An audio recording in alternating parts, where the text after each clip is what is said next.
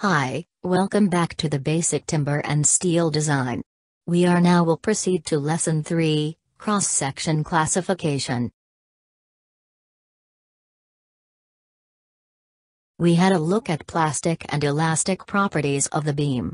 Now what determines whether we have to consider a beam to be plastic or elastic is its classification, and today we will be looking at the classification of steel section.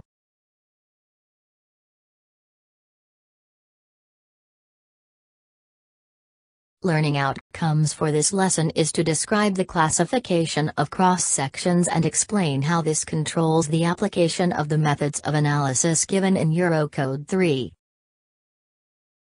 When designing a structure and its components, the designer must decide on an appropriate method of analysis of the structure.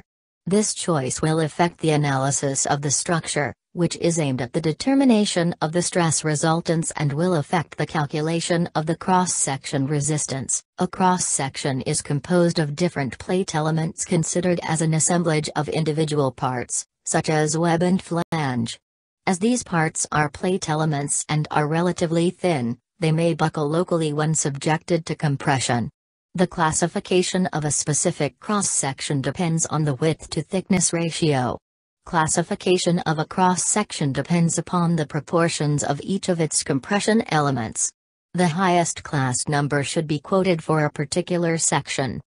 Eurocode introduces 4 classes of cross-section, which are defined as Class 1 cross-sections are those which have compression elements that are sufficiently stocky. Class 2 cross-sections are those which can attain the design value of the plastic moment. Class 3 cross-sections are those in which the material yield strength is attainable in the extreme compression, and Class 4 cross-sections are those which contain elements that are so slender that local buckling is likely to occur. The differences in behavior of these 4 classes may be seen in the figure, which illustrates the moment rotation behavior of the cross-section.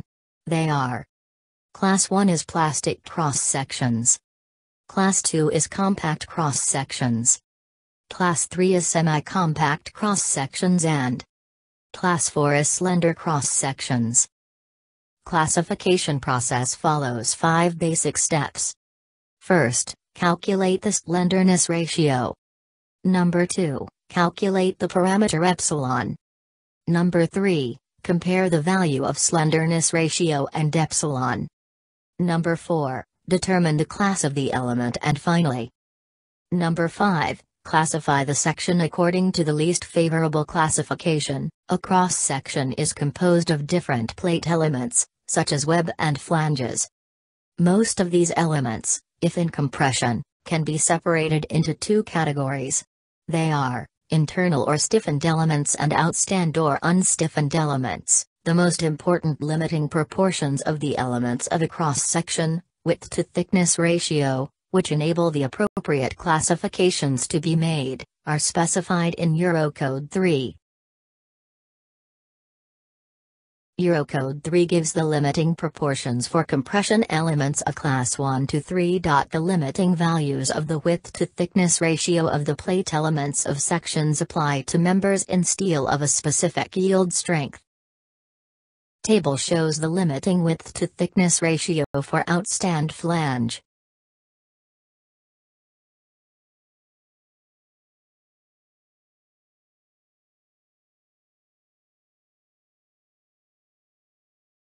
The various compression elements in a cross-section, such as a web or a flange, can, in general, be in different classes, and a cross-section is normally classified by quoting the least favorable, so-called the highest class of its compression elements. When any of the compression elements of a cross-section fail to satisfy the limits given in Table 5.2 Eurocode for Class 3, the section is classified as slender, and local buckling shall be taken into account in the design.